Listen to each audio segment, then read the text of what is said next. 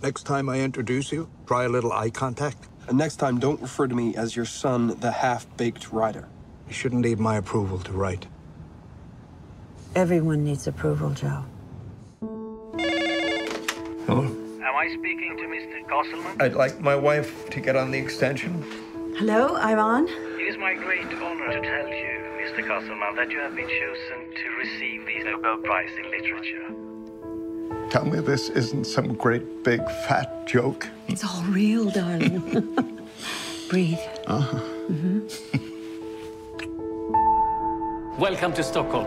We are so delighted to have you here. I came across some of your stories in the college journal. Beautifully written. Joe had a very heavy hand as a teacher. Did he encourage you to keep writing? A writer writes because he has something personal to say. You write with intelligence, but you're detached. The characters are supposed to be detached, especially the mother. My wife doesn't write, thank God. Otherwise, I'd suffer permanent writer's block. Don't ever think that you can get their approval. Whose? The men. The ones who decide who gets to be taken seriously. A writer has to write. A writer has to be read, honey. I am aware of Joe's various indiscretions. His affairs have nothing to do with you.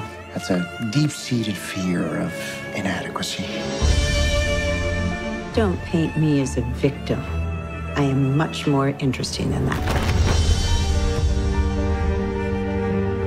Don't walk away from me, damn it! I can't do it anymore. I can't take it. I can't take the humiliation. What are we doing? Joan, we're not bad people. I think you are sick and tired of Joe Castleman. I would like to convey to you the warm congratulations of the Swedish Academy. You have reinvented the very nature of storytelling. Tell me about yourself. Do you have an occupation? I do. And what is that? I am a kingmaker.